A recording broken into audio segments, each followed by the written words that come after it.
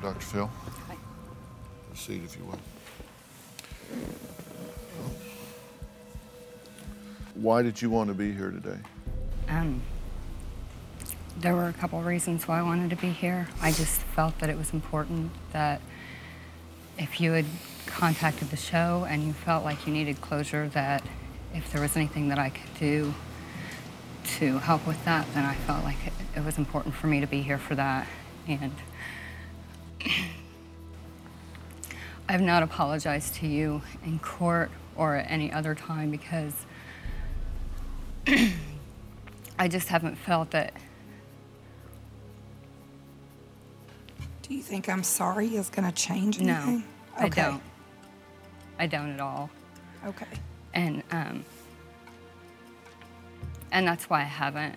I mean, I've always felt like it was not anything that you needed, or, I mean, I don't know necessarily to say needed is appropriate, but I just have never felt like it was something that I should do, and especially not in a courtroom.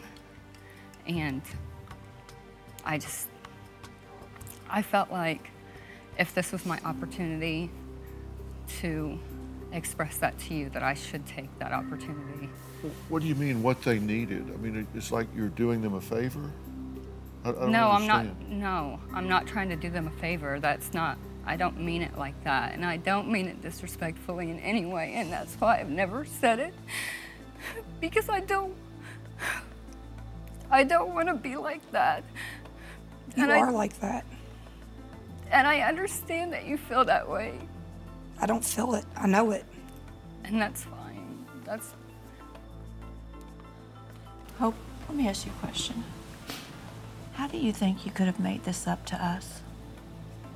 What could you have done to make this up to us and to Shanda? I don't think that there's anything that I could do to make this up to you. But there was. There was one thing you could have done. You could have stayed in prison, and you could have served out your sentence. That's what you could have done. There was only one thing you could have done, because you can't bring her back. You can't make that night go away. You can't take back all that you did to my child. But you could have stayed in jail, and you could have served your sentence. That's the only thing that they ask of you. That's the only thing I ask of you. But you had to try over and over and over and over and over, because it was always about you and what you wanted, not about what you should have done.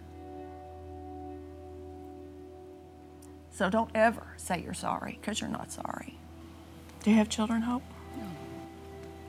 God, I hope you never do. I hope nothing good for your life. I'm sorry, but I hope nothing good.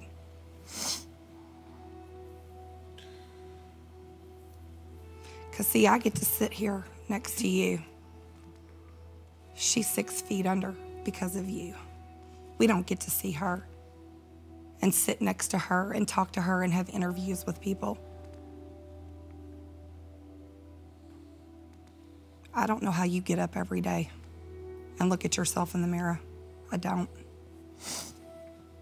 I didn't think I wanted to speak to you, but I really do want to ask you a question. Why? Why did you do it to her? You didn't even know her. You never met her. I mean, how could you just, tell me how somebody does that? I don't have an answer for you on that, and I'm You did sorry. it? Just tell me.